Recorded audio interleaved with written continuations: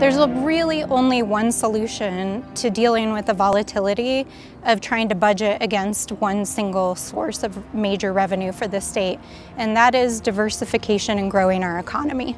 I strongly believe that the only way we can diversify our economy is to build on the strengths that we already have. And New Mexico already has a number of industries that we completely excel at. We have a huge aerospace, biotechnology, and a huge science and technology industry here in our state, and that's an area where we already excel and can grow our economy.